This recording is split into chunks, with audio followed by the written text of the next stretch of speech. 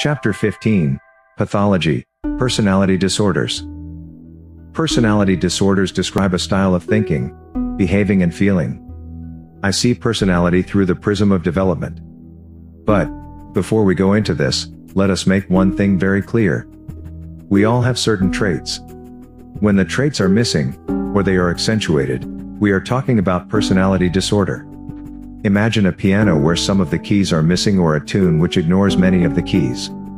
This is a personality disorder. When we are not suffering from personality disorders, we possess all the keys and play them in accordance to the song or rhythm that is going on around us. We may accentuate keys, and that is where nature and nurture come into play. The level of organization in any personality tends to change when under pressure. It will change in accordance with the personality type. Under pressure, the personality is prone to become less sophisticated.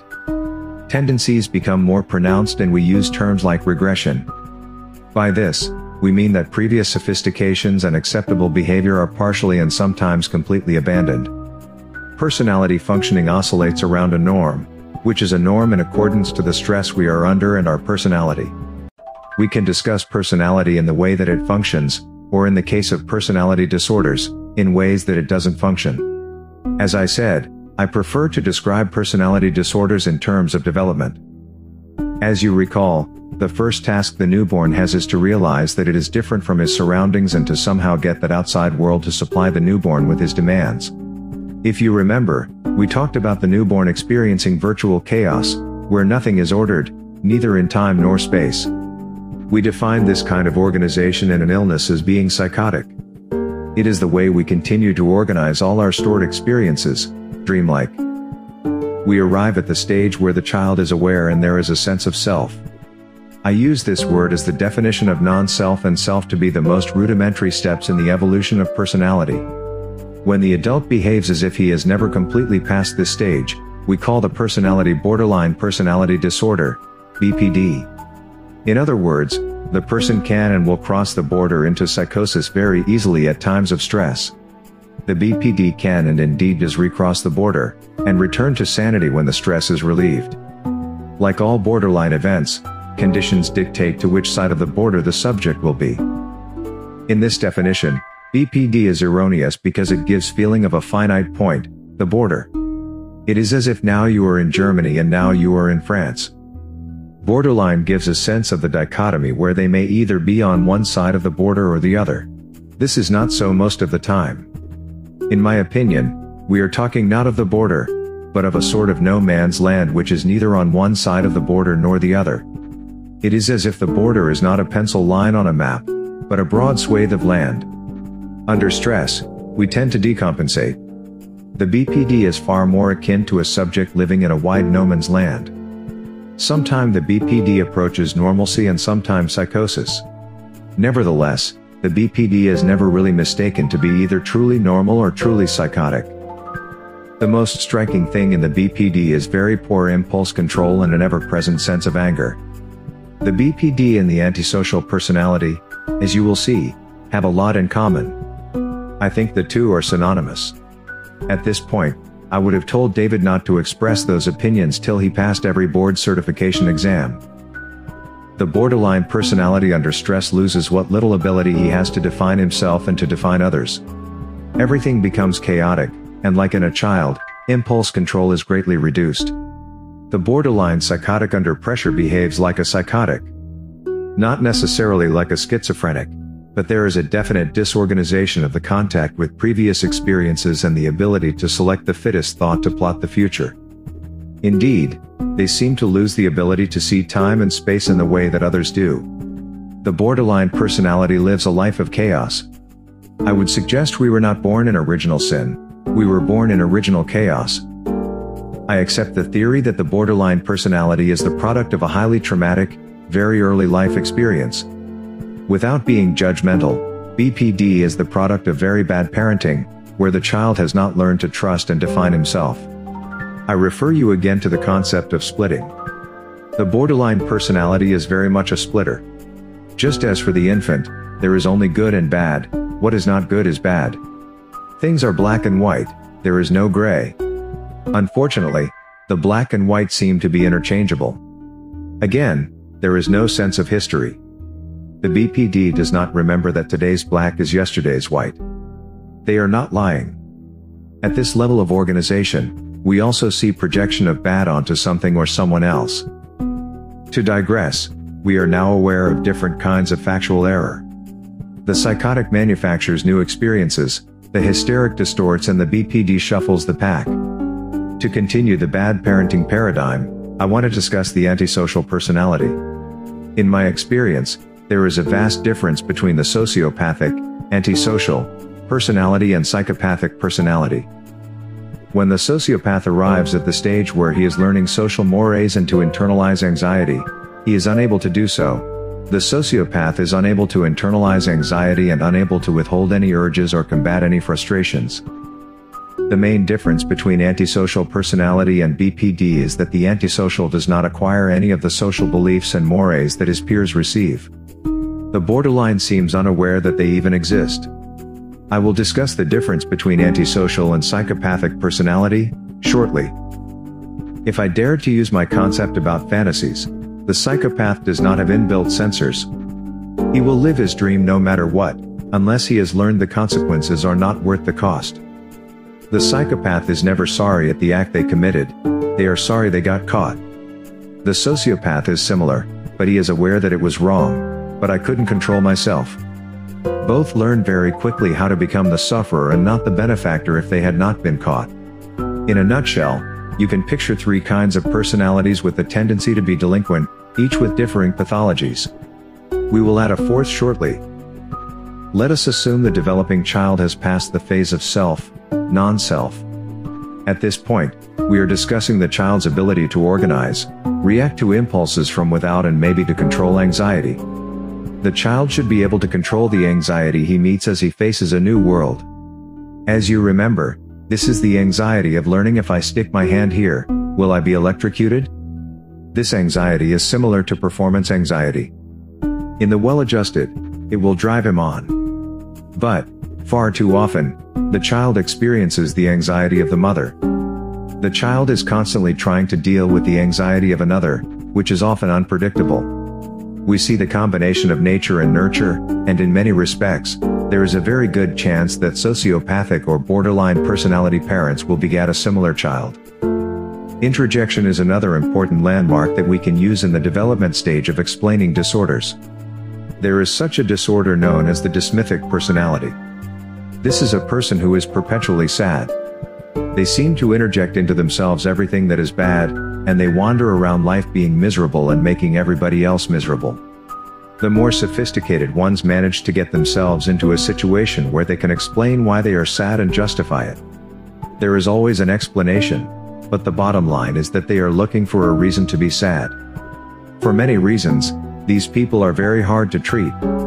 They are experts at projecting the reasons for their sadness outward and interjecting all the woes of the world onto themselves. They just do not see how or why it can be different. Because they have to justify their sadness, they are not prepared to seek an explanation or salvation. These traits can linger as the child develops and can become part of all the other further personality disorders that we shall discuss. Let's go further, and suppose the child is now at the stage where he can distinguish between himself and the surroundings, and there he sticks. Something interesting happens. At that point in development, the child is completely involved in himself. Often, the parent may encourage it. In fact, it is a normal part of development that the child should become narcissistic. There is nothing wrong with narcissism. In fact, it is my belief that a strong sense of self-worth is the key to mental health. But, we are discussing what can go wrong and what does go wrong. If the child becomes stuck in this stage, he develops a narcissistic personality disorder. There are two things which are characteristics of a narcissistic personality disorder. A sense of elation and pessimism, as the self-worth is elated or downgraded in the eyes of the beholder, the person himself.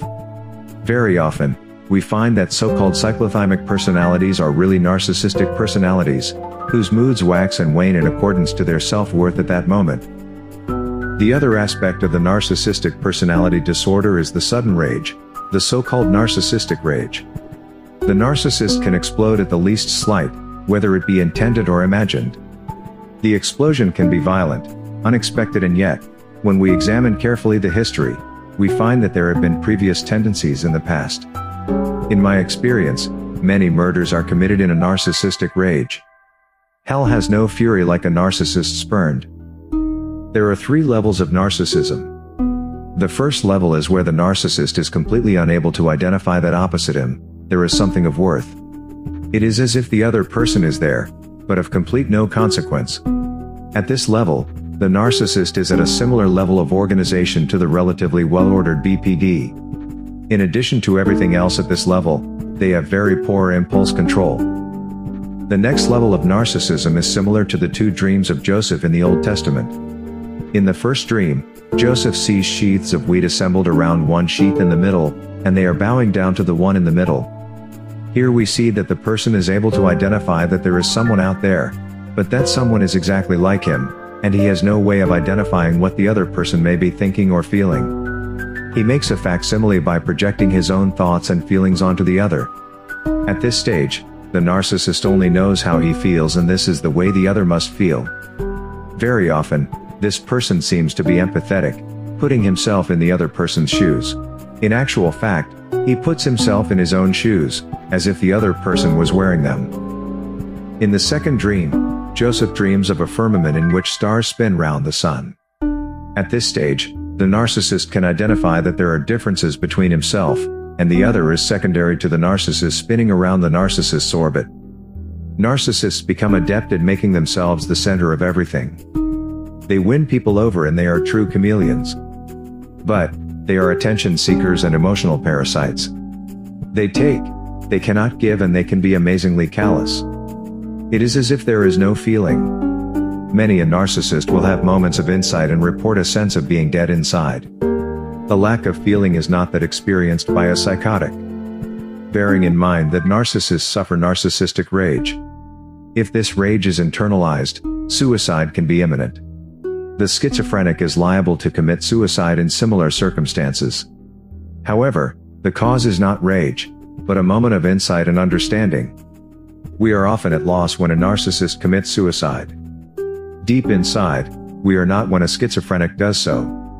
It is particularly sad because the insight could be used as the first step in therapy. I promised a 4th personality with criminal tendencies. You may have guessed, it is the narcissist. I am very proud that on both sides of our family, we have some eccentric tendencies. One of my mother's cousins chose to go to trial instead of paying a fine for driving through a red light. Of course I saw it, Malud, but I thought it was there for the locals. Unfortunately, Malud did not appreciate the explanation, nor did our cousin appreciate getting banged up for contempt. Life for narcissists is not always plain sailing. Happiness factor. The child is now wandering away from the parent and discovering the world. If the child has not learned to cope with overcoming the parent's anxiety, he is learning the joys of curiosity. He can decipher what is joy and what is not. As the toddler encounters the world, he is learning and receiving feedback that some of it is good and some of it is bad. But, he doesn't know which is which. He is in a permanent state of anxiety, but unhindered, this performance anxiety will serve him well. The child will always try to reduce his anxiety. At this point, parenting comes into play, whereby the good enough parent, picture the Madonna and child, will do everything to reduce a child's anxiety and to encourage exploring. The world's anxiety-producing tendency is predictable, thus controllable, and becomes valuable performance anxiety. The complete opposite happens when the parent is anxious. The child starts learning by rote. He repeats things and chooses the best possibility. But, the child can never really guess how to control both sets of anxieties, the world's and his parents'. We've all seen children repeating certain activities until they eventually get tired of them.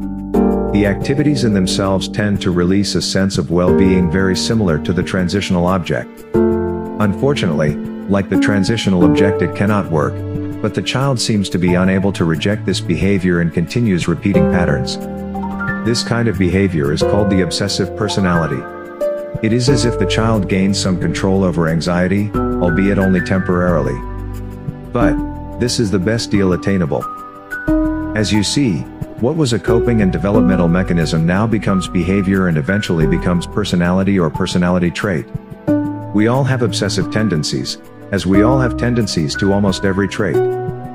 As we have discussed, the behavior of the child is very much a way of adapting to the ever-increasing circles of humanity that he is meeting. So, the child will adapt to mother and her beliefs, to family and their beliefs, extended family, religion, neighborhood and nationality. Each come with a shorthand code of unquestioned expectations, their beliefs. Indeed, he will adapt to almost anything. I often wonder when, in the development of the child, does belief start to exist? Is this the point where the child internalizes them one by one in the automatic everything? I think that even borderline personalities are capable of believing, but their belief is very brittle and dogmatic. As the child develops, he employs certain beliefs and then may reject them. But, as it is with the placebo effect, the transitional object and even repetitious behavior, some of the belief sticks. As a whole, belief is based on the personality and traits of the group or family you choose to belong to or are born into. As the child enters wider and wider circles, he can encounter traumatic events, which he tends to cope with by repression. We all do this. We all undergo some form of trauma, but when the tendency to repress is marked, then we have what is called a hysterical personality. At the other end of the scale of defense mechanism, in other words, when the child is at puberty, the role of idealization comes into play and the important role of developing fantasies and self-censoring. If the censorship is too rigid, the child will become anxious and guilt-ridden. We discuss the child in relation to ever-growing concentric circles of involvement and belonging to different, but ever-increasing circles we all experience in early life. The circles are the immediate family, larger family, school, religion and so on. In other words, how the child and young adult defines himself or herself with priorities. The intensity of feelings are similarly prioritized. But, this is not always so. In the perfect world, the priorities' concentric circles are perfectly round. Picture a topographical map showing a hill. The hill is round and for a change of 50 feet in height, the map shows a line. In the round hill, we see a series of round concentric circles. Now imagine a rift, a valley on one side of the hill. Almost all the topography shows that, at a certain distance from the summit, you are at a certain height. But, in the rift the topography changes. It is as if you are nearer or further than you expected. Narcissists often exhibit a similar rift. In certain circumstance and in certain points, the narcissist behaves as if they are somewhere else. This is not decompensation. It is a built-in constant phenomenon of this personality. It explains how we see what seems to be jovial, well-functioning people at work who, in different places, behave in shocking ways. As David would say, back in Yorkshire it would be summed up as, "There's nowt as queer as folks." Let us look at the psychopath. I have mentioned that beliefs are central in the automatic. Everything. We acquire them and adopt them. They fulfill a role. We belong and we accept. We are part of a herd. For the herd to exist, there has to be an ability to obey. Norms do change. They have purposes and sometimes they are praiseworthy. The psychopath is not someone who has chosen not to believe. The psychopath is incapable of believing. Psychopaths know what fear is, but they have no concept of anxiety.